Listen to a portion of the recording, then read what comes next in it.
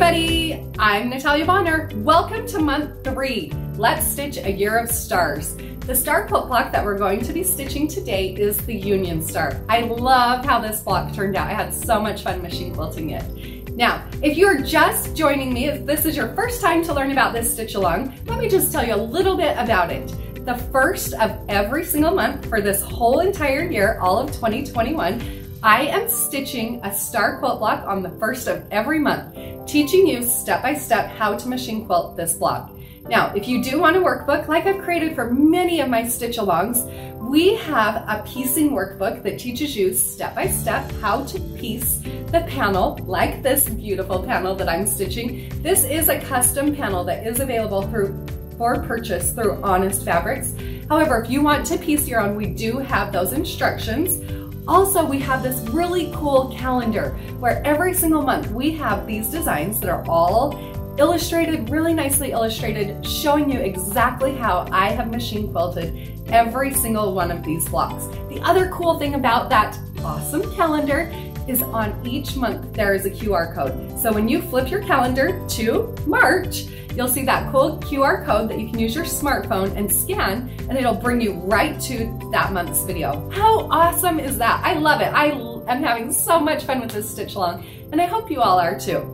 So today, let's get stitching.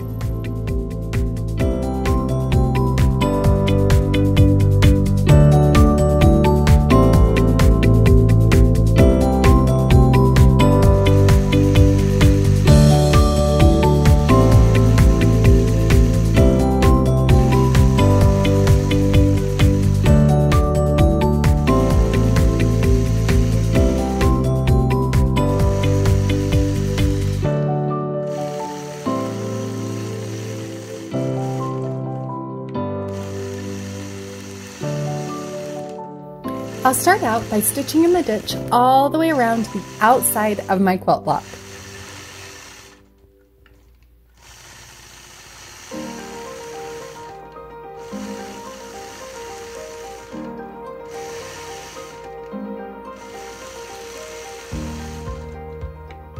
Once I have stitched in the ditch all the way around the outside, now it's time to start stitching on the block.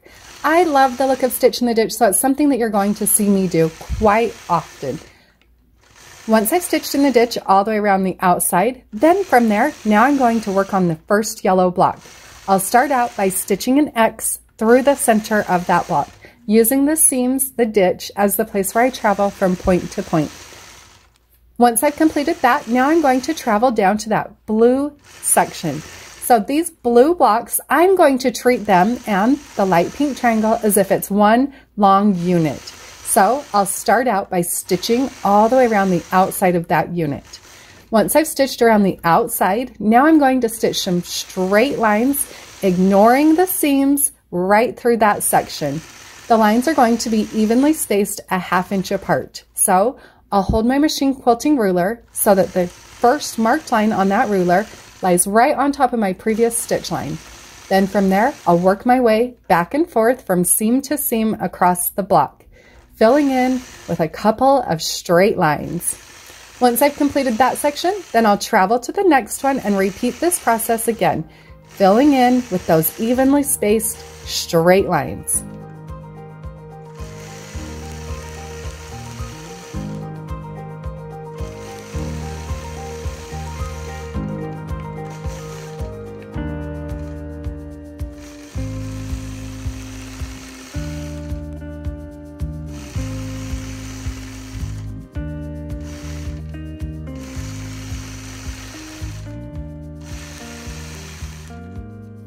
Once I've filled in with those straight lines, then I'm going to move to the next corner where I'm again going to stitch an X through that corner block.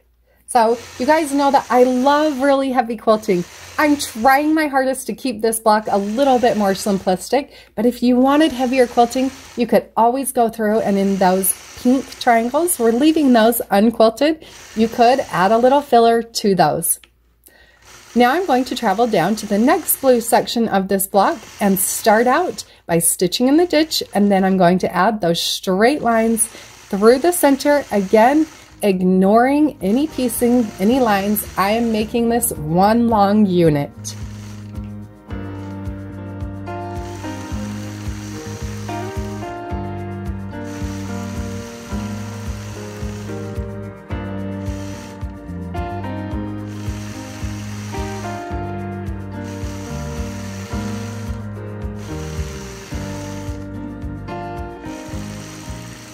Now I'm going to travel to that corner yellow block where I'm again going to stitch an X through the center of the block, using my ditch as the place where I'll travel from point to point. I will stitch over my previous stitch line, but again, I'm using really fine thread, so if I do need to stitch over that sometimes, I'm okay with it. From there, now I'm going to move to the last corner on the block where I'm again going to stitch those straight lines through the blue section, ignoring any seams.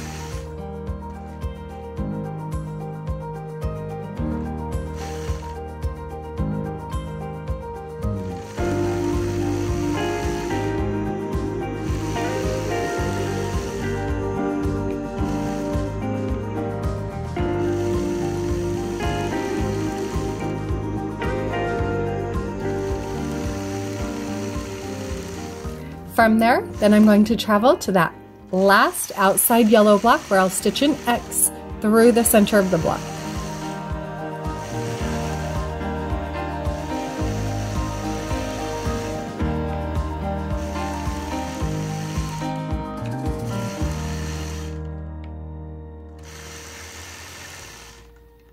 Now I'm ready to move to the center portion of the block, so to get there, I will travel along the ditch.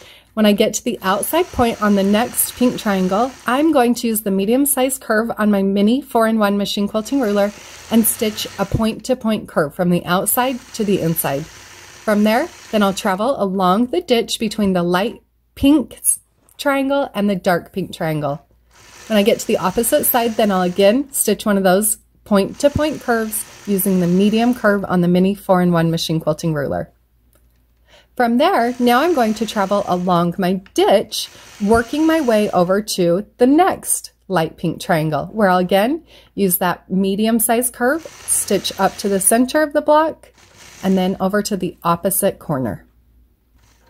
From the opposite corner, I'll again travel along the ditch around the dark pink triangle, using that as my traveling stitch to get to the next triangle, light pink triangle, where I'll stitch those point-to-point curves. Then, using my ditch as the place to travel from one point to the next. I love not only the look of stitch in the ditch, but how you can so often use your ditch as a place to travel from one point to the next.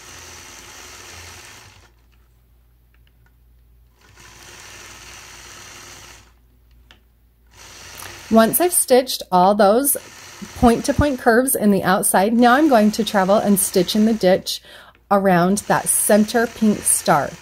I want to add a few lines through the center of this star, so I'm actually going to switch here and use my 4-in-1 machine quilting ruler instead of the mini, just because it's a little bit longer. So now I'm going to stitch a straight line through the center of my block from one point across the block to the opposite. From the opposite side, now I'll travel along my ditch, working to the next point, where I'll repeat that process again, stitching from the point through the center of the block to the opposite point. From there, then I'm going to travel down to the bottom corner, stitch in the ditch along the bottom side of my star, and then let's start dressing up those outside triangles. So here I haven't done any marking. I'm keeping it pretty simplistic, but you could go through and mark out each of these triangles. So I'm stitching a straight line about to the center point, keeping my spacing about 1/2 inch to 3/4 of an inch from the top of the triangle, working my way all the way around to the outside of that light pink star.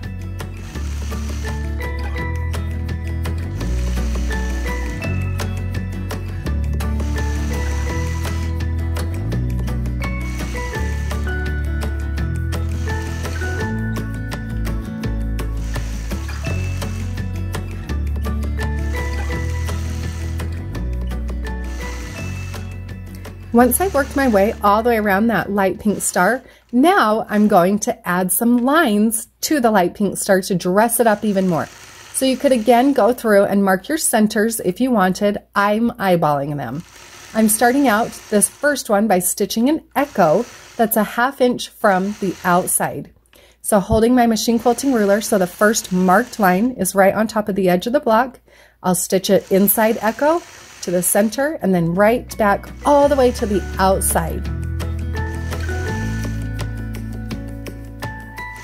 I'll repeat that process on all sides of this star. Remember, I did not yet stitch in the ditch across one of the sides, so I will need to stitch in the ditch as I'm traveling to complete that portion.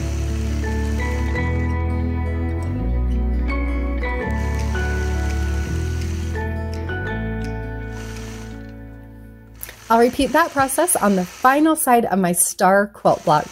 I hope you all found a little bit of inspiration today. If you do want another version of this quilt block design, make sure you do check out my Patreon page, patreon.com/Natalia Bonner. Have a great day, everybody.